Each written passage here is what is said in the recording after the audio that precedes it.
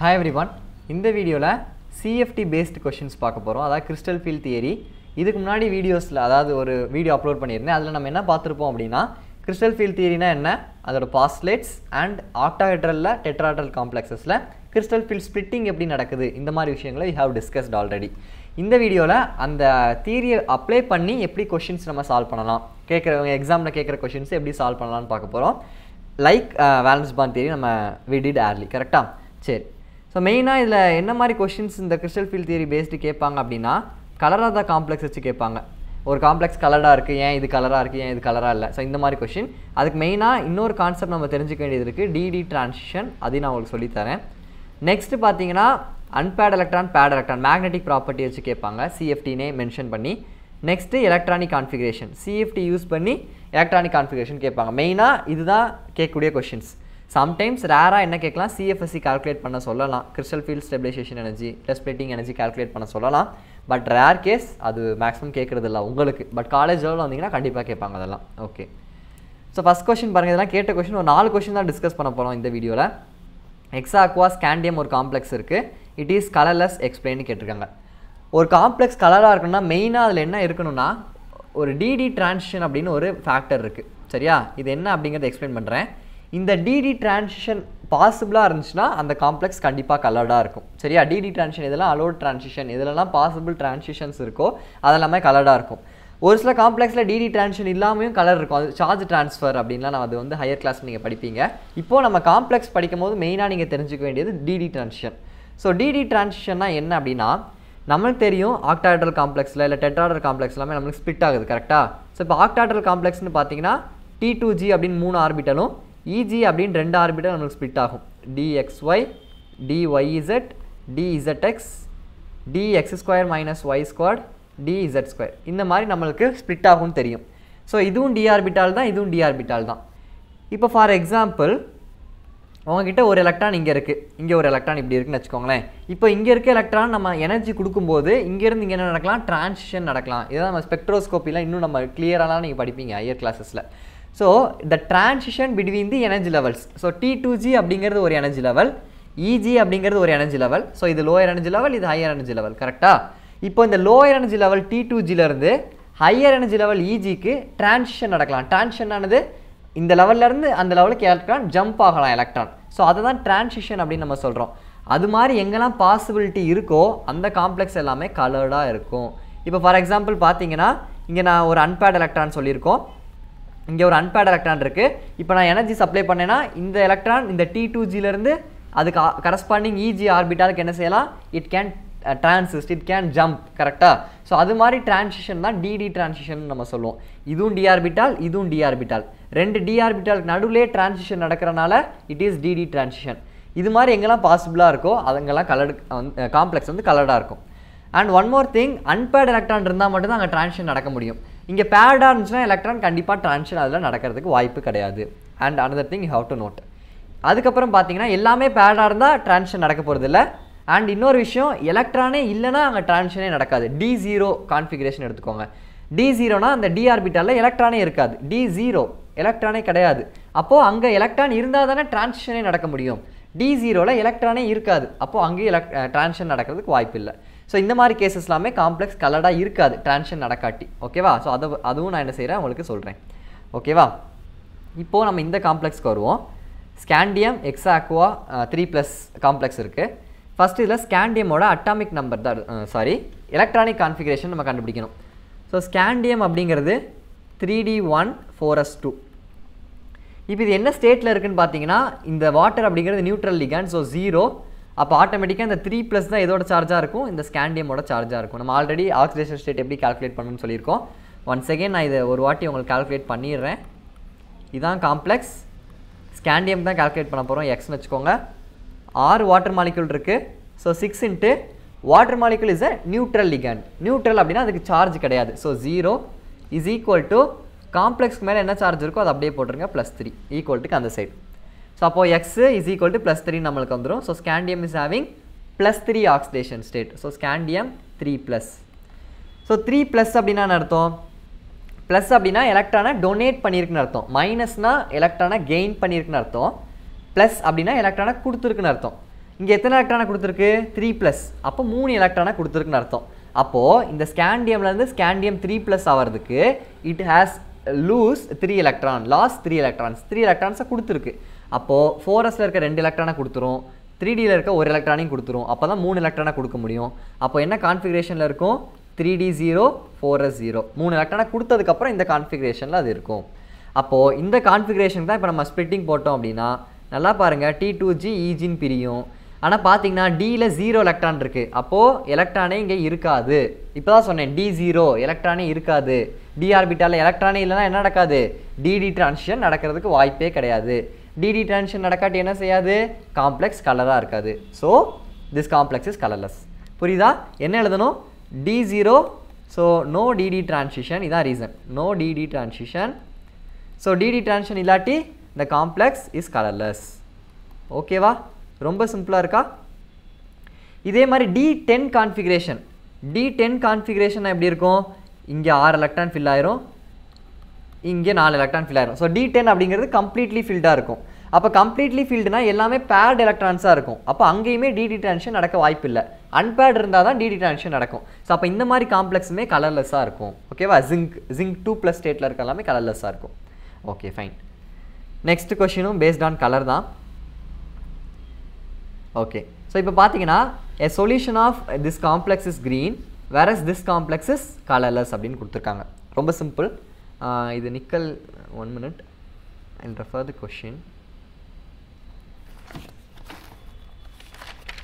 So nickel 2+ complex. Okay, இப்போ first இந்த complex எழுதிக்கலாம். Nickel hexa Aqua 2+.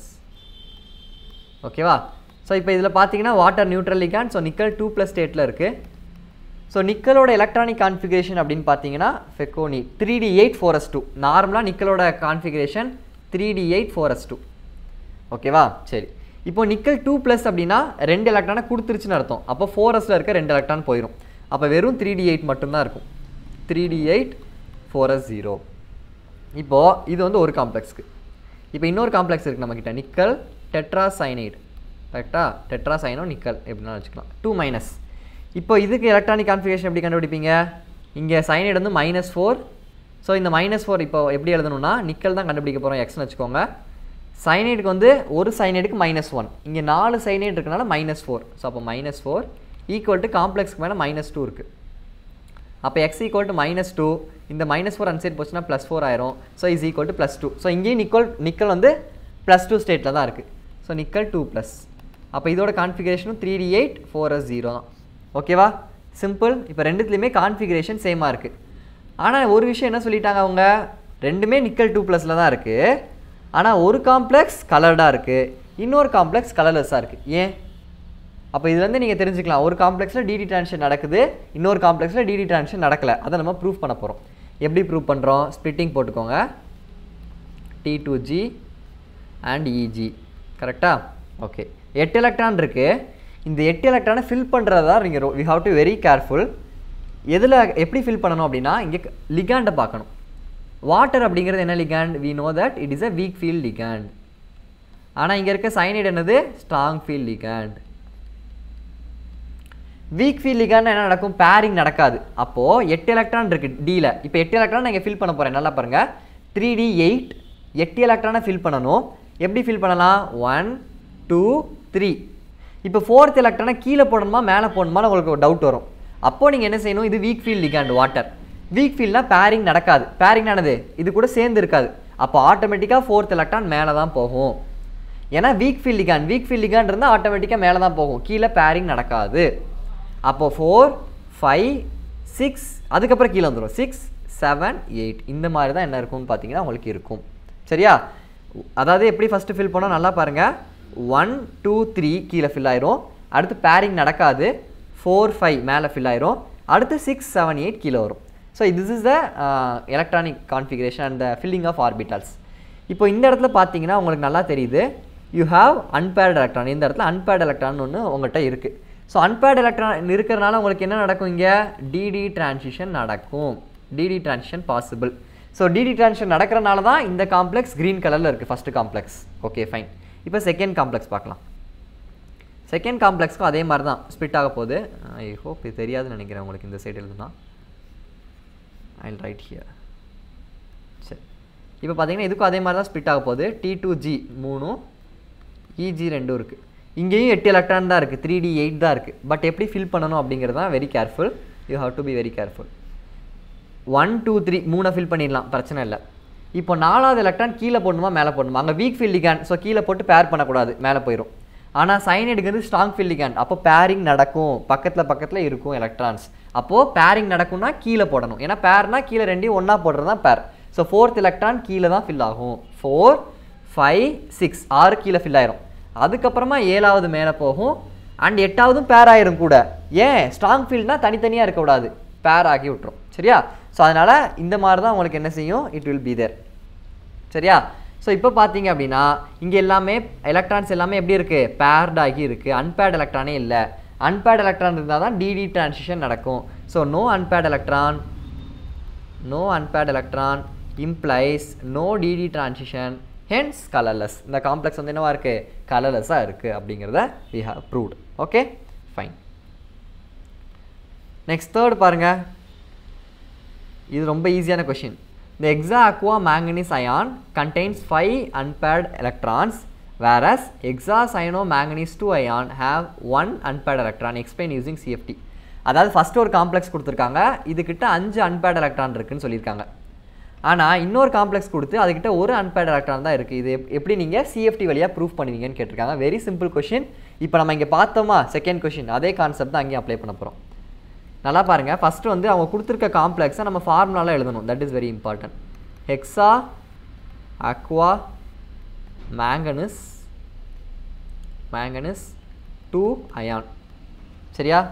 இன்னொரு காம்ப்ளெக்ஸ் என்னது, hexacyanomanganese 2 ion.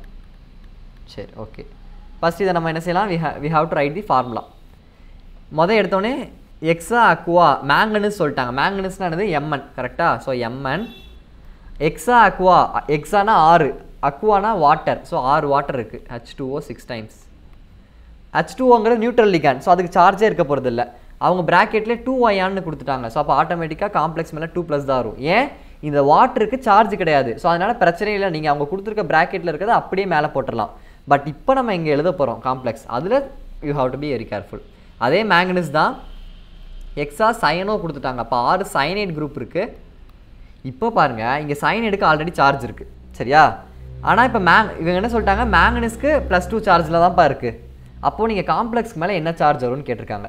ரொம்ப சிம்பிள். நல்லா பாருங்கள், மேங்கனஸ்க்கு +2 சார்ஜு. இங்கே சைனைடு பார்த்தீங்கன்னா 6 சைனைடு இருக்குது, ஒரு சைனைடுக்கு -1. 6 சைனைடுக்கு எப்படி இருக்கும், 6 × -1 ஈக்குவல் டு இது என்னன்னு தெரியாது நம்மளுக்கு, அதான் கண்டுபிடிக்க போகிறோம். காம்ப்ளெக்ஸ் மேலே என்ன சார்ஜ் வரும்னு கண்டுபிடிக்க போகிறோம். அப்போது -6 வந்துடும், இங்கே +2 வரும். ஸோ +2 - 6 = -4. அப்போ காம்ப்ளெக்ஸ் மேலே என்ன சார்ஜ் இருக்கும், -4 இருக்கும். இப்படி தான் கண்டுபிடிக்கணும். ஸோ மெட்டல் கண்டுபிடிக்கும் போது ஈக்குவல்ட்டுக்கு அந்த சைடு காம்ப்ளெக்ஸ் மேலே இருக்க சார்ஜை போட்டு கண்டுபிடிக்கணும், மெட்டலுக்கு எக்ஸ்னு வச்சுட்டு. இப்போது காம்ப்ளெக்ஸ்க்கு மேலே போட போகிறோம், மேங்கனீஸோட சார்ஜ் எனக்கு தெரியும். அப்போ இந்த மாதிரி நம்ம கண்டுபிடிக்கணும். ஓகேவா? ரொம்ப சிம்பிள் தான், ப்ராக்டிஸ் பண்ண போனால் இட் வில் கம். சரி, இப்போ இதுக்கு நம்ம என்ன செய்யணும், கிறிஸ்டல் ஃபீல்ட் ஸ்ப்ளிட்டிங் போட போகிறோம். T2G அண்ட் இது EG. கரெக்டாக? எலக்ட்ரானை ஃபில் பண்ணலாம். மேங்கனஸ் 2+ ஸ்டேட்டில் இருக்குங்கிறத அவங்களே கொஷினில் கொடுத்துட்டாங்க. So manganese 2+ஓட configuration D5, 3D5 system. அது 3D5 4s2 இருக்கும். இங்கே 2+ அயான்கிறனால அந்த 4sல இருக்க 2 எலக்ட்ரான் போயிடும், 3D5 மட்டும்தான் இருக்கும். அப்போது 3D5ன்னு சொல்லும் போது 1 2 3 இதில் பிரச்சனை இல்லை, 3 ஃபில் பண்ணியாச்சு. இப்போ இங்கே லிகாண்ட் பார்த்தீங்கன்னா வாட்டருங்கிறது week field ligand. So week ஃபீல்ட்னா ஆட்டோமேட்டிக்காக பேரிங் நடக்க போகிறது இல்லை, மேலே தான் போகும். 4 5 இந்த மாதிரி இருக்குது. இப்போ பார்த்தீங்கன்னா இங்கே 1 2 3 4 5 5 அன்பேர்ட் எலக்ட்ரான் இருக்குது. So n = 5. ஆனால் இந்த காம்ப்ளெக்ஸ் நீங்கள் ஸ்ப்ளிட்டிங் போட்டு பாருங்கள். 1 2 3 T2G 1 2 EG. இந்த ஸ்ப்ளிட்டிங் எல்லாமே நம்ம அதிலே டிஸ்கஸ் பண்ணியிருக்கோம். ஸோ அந்த வீடியோ பார்க்காதவங்க போய் பார்த்துட்டு வந்துருங்க. ஸோ இப்போ பார்த்தீங்கன்னா இதுலேயுமே அன்பேர்ட் எலக்ட்ரான் 5 தான், இங்கேயும் மேங்கனஸ் 2+ ஸ்டேட்டில் தான் இருக்குது. அப்போ 1 2 3 பிரச்சனை இல்லை. ஆனால் இங்கே பார்த்தீங்கன்னா சயனைடு இருக்குது. Cyanide strong field ligand. Strong field என்ன செய்யும், பேர் பண்ணி விட்டுரும். அப்போது இங்கே எலக்ட்ரானை இங்கே பேர் பண்ணிடும், 5வது எலக்ட்ரானை இங்கே பேர் பண்ணிடும். ஸோ 2 இது பேர் ஆயிரும். அன்பேர்டாக இருக்கிறது ஒரே ஒரு எலக்ட்ரான் தான். So number of அன்பேர்ட் electron is 1. So அப்போது இங்கே 1 இங்கே 5 அப்படிங்கிறத இந்த டயக்ராம் வழியாக யூ ஹவ் ப்ரூவ்ட். அவ்வளோதான். சரியா? ஓகே. நெக்ஸ்ட் கொஸ்டின், இது நான் உங்கள் புக்கில் இருந்து எடுத்த கொஸ்டின் தான். Right the electronic configuration of the complex, ரெண்டு காம்ப்ளெக்ஸ்க்கு using CFT. Normal electronic configuration 3D 4S அதான் எழுதக்கூடாது. T2G EG வச்சு எலக்ட்ரானிக் கான்ஃபிகரேஷன் எழுத போகிறோம். ரொம்ப சிம்பிள் தான். ஃபஸ்ட்டு காம்ப்ளெக்ஸ் எடுத்துக்கோங்க. Fe H2O 6 times 3+.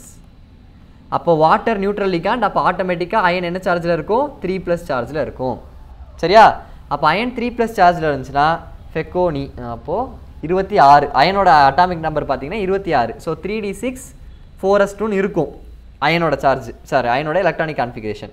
இங்கே 3+ன்னு சொல்லும் போது 3 எலக்ட்ரானை ரிமூவ் பண்ணணும். அப்போ எஸ்ல இருக்க 2 எலக்ட்ரானோ டியில் இருக்க 1 எலக்ட்ரான் ரிமூவ் ஆயிரும், 3 எலக்ட்ரான் ரிமூவ் பண்ணுறதுக்கு. ஸோ 3d5 4s0 இருக்கும். கரெக்டா? அப்போது இது எப்படி ஸ்ப்ளிட்டிங் நடக்கும்? T2G EG இந்த மாதிரி பிரிச்சுக்கோங்க. சரியா? சிம்பிள். 5 எலக்ட்ரான் இருக்குது 3Dயில். 5 எலக்ட்ரான் எப்படி ஃபில் பண்ணணும்? 1 2 3 3 இங்கே ஃபில் ஆயிரும். அடுத்து water week full ligand. So ஆட்டோமேட்டிக்காக 4வது எலக்ட்ரான் எங்கே போகும்? மேலே போயிடும். 4 5. அப்போது T2Gயில் 3 எலக்ட்ரான் இருக்குது, EGயில் 2 எலக்ட்ரான் இருக்குது. So T2G 3 EG 2. இதுதான் இதோட electronic configuration. Crystal field theory படியாக எழுதினீங்கன்னா இதுதான் இதோட எலக்ட்ரானிக் கான்ஃபிகரேஷன். ஜஸ்ட்டு முன்னாடி இருக்க மாதிரி அப்படியே ஃபில் பண்ணிவிட்டு T2Gயில் எத்தனை எலக்ட்ரான் இருக்கோ அதை மேலே போட்டுருங்க, EGயில் எத்தனை எலக்ட்ரான் இருக்கோ அதுக்கு மேலே போட்டுருங்க. அவ்வளோதான். இப்போது இன்னொரு காம்ப்ளெக்ஸ் இருக்குல்ல, FeCN6 3-. FeCN6 3-. இதுலையுமே அயன் வந்து 3+ ஸ்டேட்டில் தான் இருக்கும். ஒர்க் அவுட் பண்ணி பாருங்கள். cyanide -6, இது -3. ஸோ ஆட்டோமேட்டிக்காக கேன்சல் ஆச்சுன்னா +3 தான் வரும். அப்போ இதுலேயுமே 3d5 ஸ்டேட்டில் தான் இருக்குது. ஸ்ப்ளிட்டிங் நடக்க போது T2G EG.